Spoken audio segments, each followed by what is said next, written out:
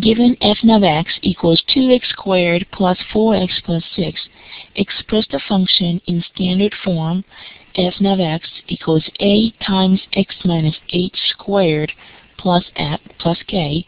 Find x-intercept, y-intercept, and the vertex. Find the axis of symmetry and graph the function. F of x equals 2x squared plus 4x plus 6. First, we're going to factor out the 2, so we have 2 times x squared plus 2x plus 3. So to complete the square, we're going to take a half of 2 and put in the parentheses with x, so x plus 1, and we raise the power squared. And then we're going to subtract the square of the first 1, so we'll be negative 1, and add the last 3. So we have 2 times x plus 1 squared plus 2. So this is a standard form of the function. Now to find x-intercept, we're going to set y equals 0. So y, which is f of x equals 0, equals 2x squared plus 4x plus 6. And divide both sides by 2, we get 0 equals x squared plus 2x plus 3. By factoring, we get x plus 1. Actually, we cannot factor that equation, so we have to use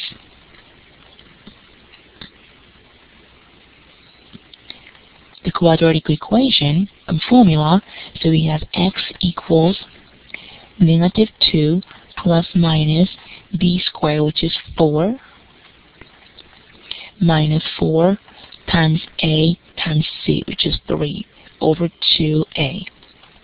So notice that when you calculate this, we get negative 8 inside the square root. So that means that we cannot have a real point for x-intercepts. So we know there's going to be no x-intercepts. So to find y-intercept, the y-intercept, we just have to look at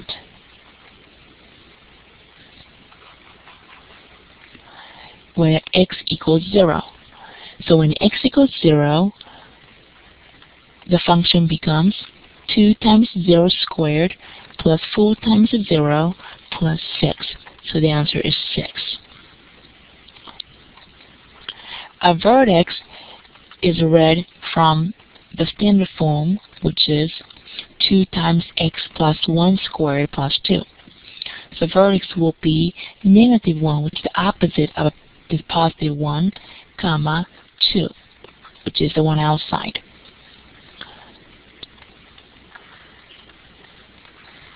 So now we're ready to graph. So vertex is negative 1, comma 2, so we'll be negative 1 and up by 2. And y-intercept will be 0, comma 6, so we go up by 6. That will be the y-intercept.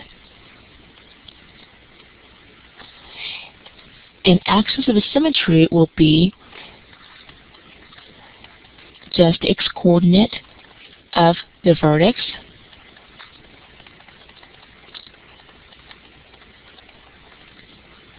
So the x equals negative 1 will be the axis of symmetry. So you know the parabola will look like that. Notice that we do not have x-intercepts because the parabola goes upward and the vertex is above the 0.